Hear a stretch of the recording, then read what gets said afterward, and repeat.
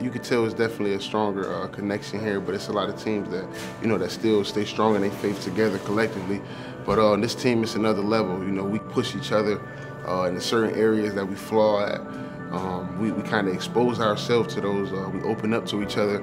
We text each other throughout the day, making sure everybody, on the right path and doing the right thing. As far as courage is, expressing it, being able to, dive deeper into the word, so that way when I do speak about it, I know what I'm talking about, and I'm like reciting scripture, and I'm not just talking about what I think. I will go back to Matthew 6:34. Don't worry about tomorrow, for tomorrow has its own worries. Today's troubles are enough for the day. That scripture, and a lot of other scriptures, 2 Corinthians 5:7, just walk by faith, not by sight. Those scriptures helped me throughout my adverse times in my walk.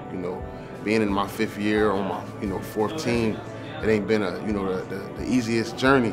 Those scriptures definitely helped me stay on the right path. Just stay firm, stay in the book, because it's okay to be around people who don't believe, because you never know, you might be able to entice them to believe or just to question it. And if you can get somebody to question it, I found that's good in itself. I had people around me who weren't necessarily down that road, and seeing how far I've got or things in my life, they start to question, like, what does this dude really, who is this person that he really believe in? And is this God that he believe in really this strong? And that's why you got to stay in the book, because you got to know exactly what you're talking about. You got to be able to listen.